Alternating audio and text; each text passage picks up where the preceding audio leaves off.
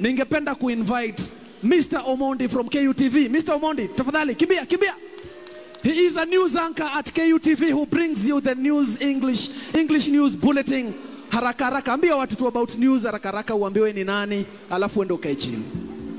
All right, so it's a great pleasure being here this evening. My name is Omondi Otieno, and I'm the primetime news anchor on KUTV Kenya every Monday, every Tuesday, every Wednesday.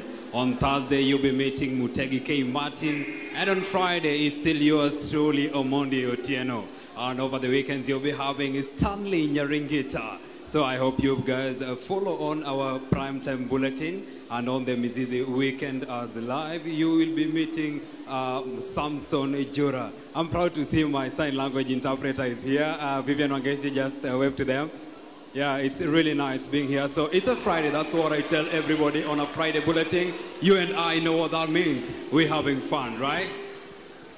Wapi makofi yake?